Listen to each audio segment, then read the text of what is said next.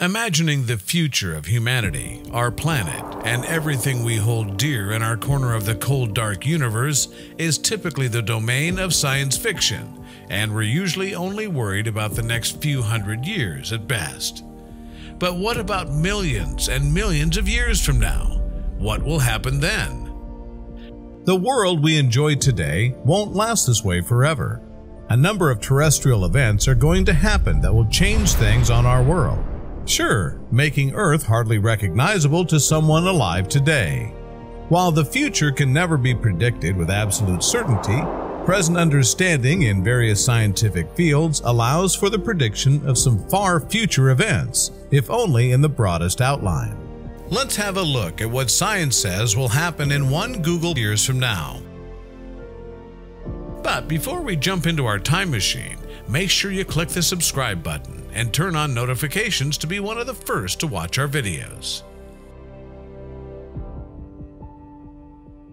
Clothing could give people superhuman skills in the next 10 years.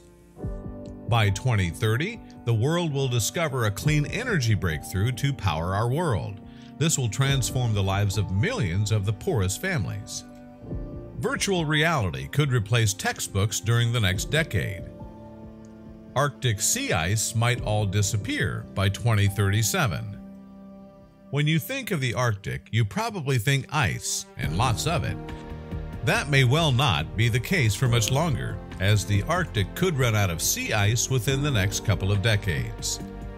Countless jobs will be lost to automation. Over the next 20 years, warehouses and factories across the country are poised to replace human workers with automated robots. AI will be as smart as humans by 2040, smarter by 2060. In 2042, around the time the world reaches the population of 9 billion and the richest person will be a trillionaire, most people in the world will be far above the poverty line. We could live in a matrix-like virtual world by 2045. Advancements in nanotechnology will make it possible to plug our brains into computers and live in a simulated world. If we can link people's brains to computers, then we could use similar technology to turn people into part machine, part human, so people could also become cyborgs by 2045. Super tall buildings could function like mini cities in the next 25 years. By 2049, over 50% of the Amazonian forest will be deforested, and over 70% of the population will live in urban cities, so getting clean air will become a huge problem. Although there are plans to colonize Mars and the Moon by the mid to late 21st century, that would still be a small portion of the population, and people will still need clean air to survive. We could rely entirely on renewable energy by the year 2049. Virtually anyone will be able to create their own pandemic. These bioterrorist viruses could be deployed by swarms of tiny drones that would be hard to spot until too late. Hurricanes could become more frequent and more severe. While climate change is best known for lifting sea levels and raising temperatures, it will also make storms far more intense. As the Earth heats up, more water vapor, the fuel for storms, will enter the atmosphere. This combination could make hurricanes up to 300% more powerful by 2100. By 2049, space will be a massive business in several industries. Space tourism will include short suborbital trips right up to lengthy stays in space hotels, and maybe on the moon, for the super rich at least. Meanwhile, asteroid mining will be underway. Humans will be expanding into space rapidly. Privacy will become a thing of the past. We are rapidly approaching the era of ubiquitous surveillance, a time when virtually every aspect of our lives will be monitored. 100 years from now. In 2100, the human economic system has collapsed, and the size of the economy is now a small fraction of what it had been at the beginning of the 21st century. Earth continues to heat up, possibly by as much as 10.8 degrees Fahrenheit from today's average temperature. Human population is down to 3 billion and falling. The rise in sea level caused by global warming has forced the abandonment of a large number of coastal cities. 1,000 years from now. Thanks to ongoing human evolution, yes, we're still evolving, people of the year 3000 might be 7-foot-tall giants who can live for 120 years, according to some projections. 10,000 years from now, planet Earth is still reeling from the wave of global warming that had started many thousands of years before. The atmosphere still contains large amounts of greenhouse gases generated by human activity and by the release of methane hydrates. Sea levels would rise 3 to 4 meters, one of the potential long-term effects of global warming. 15,000 years from now, the precession of Earth's poles will move the North African monsoon far enough north to convert the Sahara back into a tropical climate, as it was during 5 to 10,000 years ago. 25,000 years from now, the Chernobyl exclusion zone, the 1,000 square mile area of Ukraine and Belarus left deserted by the 1986 Chernobyl disaster, will return to normal levels of radiation. The Arecibo message, a collection of radio data transmitted on 16 November 1974, reaches the distance of its destination, the globular cluster Messier 13. Any reply will take at least another 25,000 years from the time of its transmission. 100,000 years from now, the hypergiant star VY Canis Majoris will likely have exploded in a hypernova. There are about 20 known supervolcanoes on Earth, including a famous one under Yellowstone, and together they average a major eruption once every 100,000 years or so. At least one has probably erupted by now, releasing up to 100 cubic miles of magma, causing widespread death and destruction. 200,000 years from now, due to the long-term movement of celestial bodies through space, familiar star constellations like the Big Dipper, Orion, and Perseus no longer exist. 250,000 years from now, Lohi, a young submarine volcano in the Hawaiian chain, rises above the Pacific Ocean's surface and becomes a new island. 500,000 years from now, Earth will likely have been hit by an asteroid of roughly 1 kilometer in diameter, assuming it cannot be averted. 1 million years from now, estimated shortest time by which humanity could colonize our Milky Way galaxy and become capable of harnessing all the energy of the galaxy. Current glass objects in the environment will be decomposed. Without maintenance, the Great Pyramid of Giza will erode into unrecognizability. Planet-sized computers dominate the local group. Humanity's descendants are a Type 3 civilization on the Kardashev scale. Betelgeuse is a supernova. A number of alien intelligences have been contacted by now. In addition, ancient ruins have been uncovered on some worlds, indicating advanced civilizations that somehow failed or destroyed themselves in the distant past. 2 million years from now, estimated time for the recovery of coral reef ecosystems from human-caused ocean acidification. Pioneer 10 passes near the bright star Aldebaran. 10 million years from now, Earth is again the lush blue-green planet it used to be, full of life, animals, and forests. From the survivors of the Great Warming, a new explosion of life has been generated. There are again herbivores and carnivores, as well as large trees, even though none of them looks like the creatures which had populated the Earth before the catastrophe. In the tropical forests, the descendants of raccoons who crossed the Bering Land Bridge during the Great Ice Age are proliferating rapidly, expanding into empty ecological niches once filled by the larger primates. In another 30 million years or so, their descendants will come down from the trees. 25 million years from now, the movement of the San Andreas Fault will cause the Gulf of California to flood into the Central Valley. This will form a new inland sea on the west coast of North America. 50 million years from now, maximum estimated time before the moon Phobos collides with Mars. the African continent merges with Europe, forming a new mountain range to rival the Himalayas. 100 million years from now, Earth will likely have been hit by an asteroid as big as the one that led to the extinction of the dinosaurs. 110 million years from now, the rings of Saturn have disappeared. The Sun's luminosity has increased by 1%. 180 million years from now, due to the gradual slowing down of Earth's rotation, a day on Earth will be 1 hour longer than it is today. All the continents on Earth may fuse into a supercontinent.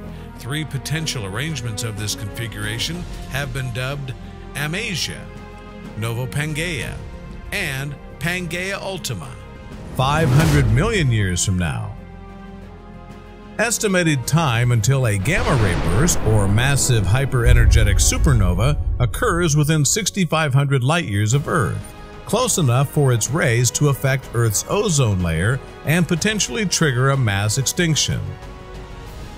750 million years from now, the death of most plant life will result in less oxygen in the atmosphere, allowing for more DNA-damaging ultraviolet radiation to reach the surface. Many animals may be driven to the poles or possibly underground. Much of the land would become a barren desert, and plants and animals would primarily be found in the oceans. Eventually, however, all multicellular life will die out. The only life left on the Earth after this will be single-celled organisms. 900 million years from now, our Sun and its solar system will have orbited 4 times around the entire Milky Way galaxy since the dawn of humanity. 1 billion years from now, estimated lifespan of the 2 Voyager Golden records before the information stored on them is rendered unrecoverable. If none of that gets us, the Sun will. Our home star bathes us in light and supplies the energy for almost all the life on Earth. But it won't be friendly forever. As we saw earlier, the Sun is gradually getting hotter. Eventually, it will be hot enough to evaporate all Earth's oceans and cause a runaway greenhouse effect that sends temperatures soaring upwards. As the seas and oceans begin to evaporate, the atmosphere is becoming laden with water vapor, creating an intense greenhouse effect.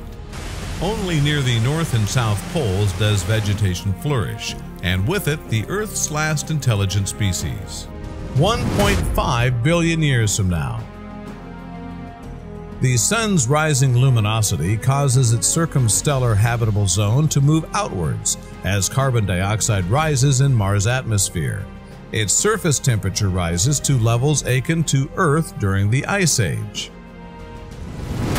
2.3 billion years from now, the Earth's outer core freezes. If the inner core continues to grow at its current rate of 1 millimeter per year, without its liquid outer core, the Earth's magnetic field shuts down, and charged particles emanating from the Sun gradually deplete the atmosphere. 2.5 billion years from now, the Sun will have reached a maximum surface temperature of 5,820 Kelvin.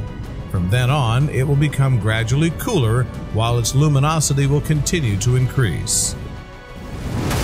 2.8 billion years from now, Earth's surface temperature, even at the poles, reaches an average of 149 degrees Celsius. At this point, life, now reduced to unicellular colonies, is isolated. Scattered microenvironments, such as high-altitude lakes or subsurface caves, will completely die out. 3 billion years from now, there is a roughly 1 in 100,000 chance that the Earth might be ejected into interstellar space by a stellar encounter before this point, and a 1 in 3 million chance that it will then be captured by another star. Were this to happen, life, assuming it survived the interstellar journey, could potentially continue for far longer. 4 billion years from now, median point by which the Andromeda Galaxy will have collided with the Milky Way which will thereafter merge to form a galaxy dubbed Milkomeda. The planets of the solar system are expected to be relatively unaffected by this collision. 7.5 billion years from now, the Earth and Moon are very likely destroyed by falling into the Sun, just before the Sun reaches the tip of its red giant phase and its maximum radius of 256 times the present-day value. During this era, Saturn's moon, Titan, may reach surface temperatures necessary to support life. 10 billion years from now, the Sun has completed its red giant stage and may have destroyed the Earth. It's a white dwarf now, shrinking to nearly half of its current mass. All of the remaining planets freeze solid. The galaxy and the whole universe move slowly to extinction, with the running down of the energy generated by the primeval Big Bang. 14 billion years from now, the Sun becomes a black dwarf. Its temperature and luminosity plummets, making it invisible to human eyes. Not that they exist anymore. 150 billion years from now, the universe's expansion causes all galaxies beyond the former Milky Way's local group to disappear beyond the cosmic light horizon, removing them from the observable universe. 450 billion years from now, median point by which the circa 47 galaxies of the local group will coalesce into a single large galaxy. 1 trillion years from now, estimated time until the universe ends via the Big Crunch, assuming a closed model. Depending on how long the expansion phase is, the events in the contraction phase will happen in the reverse order. Galaxy superclusters would first merge, followed by galaxy clusters and then later galaxies.